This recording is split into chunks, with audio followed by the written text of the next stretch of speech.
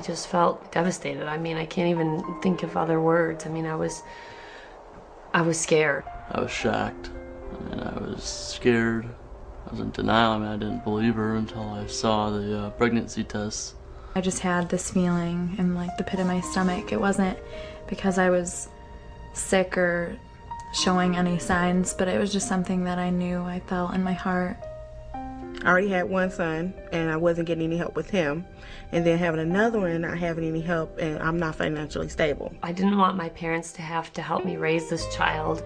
Some stupid decision that two teenagers made, which was only about us at the time, and we never thought about anyone else, is now huge, blown up, and affecting so many people. I also felt like I was still a child myself. I didn't feel emotionally ready to teach the life's lessons to a child at 17. She asked me what I was feeling, what I was thinking, and just said, you know, we're gonna get through this, and I'm here, we're all here, we love you, we're always gonna love you. The first thing was helping her and supporting her make whatever decision she wanted to make and make sure it was the right one for her.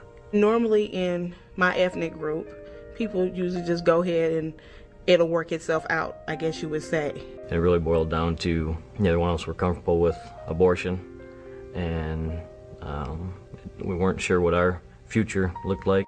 I wanted my child to know what it was like to have two parents that love each other. So we really started looking into adoption.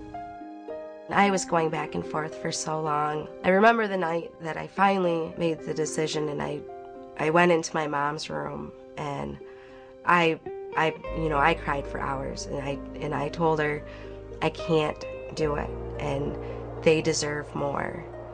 And I knew that's what was going to be best for them.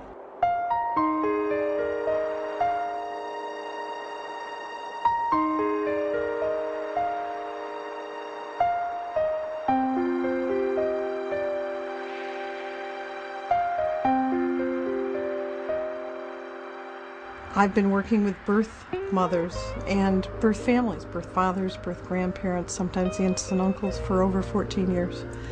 The lessons I've learned from them are, number one, that these are not unwanted babies and unwanted children. These are moms who are able to put the needs of their child first and look at what's best for their child as far as providing stability and opportunity. And I've learned that the moms who are able to follow through to accept this kind of a loss, and it is a very difficult loss, are able to grieve that loss and walk through to the other side stronger and more mature.